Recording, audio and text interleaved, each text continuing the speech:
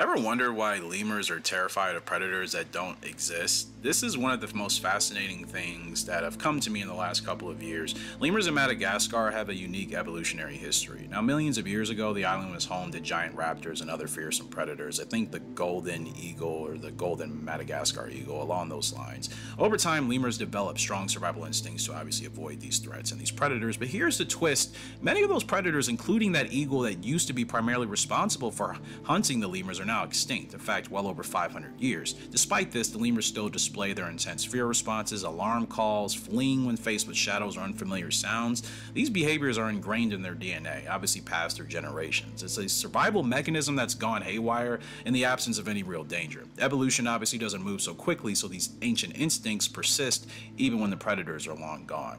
So it's quite unfortunate for the lemur, but I guess that's just how it works.